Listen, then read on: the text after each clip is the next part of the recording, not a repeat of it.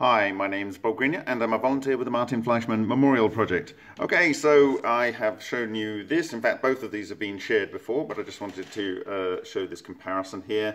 So this is two exotic vacuum objects that have clustered. There's obviously some sub-clustering going on, but anyway, this was from Lion 1, and that is one of the Lion experiments. If you want to go and find out what Lion is, you can go onto our YouTube channel and search for Lion. That's the Martin Fleischmann Memorial Project channel, and search for Lion.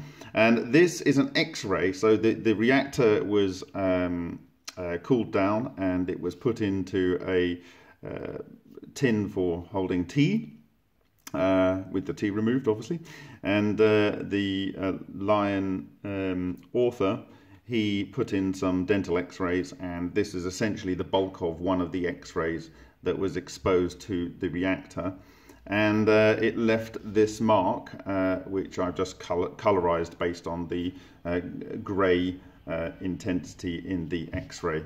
And I think maybe I will share this image with this video and you can see if there's any similarities there. So thank you very much for your time. I'll see you in the next video.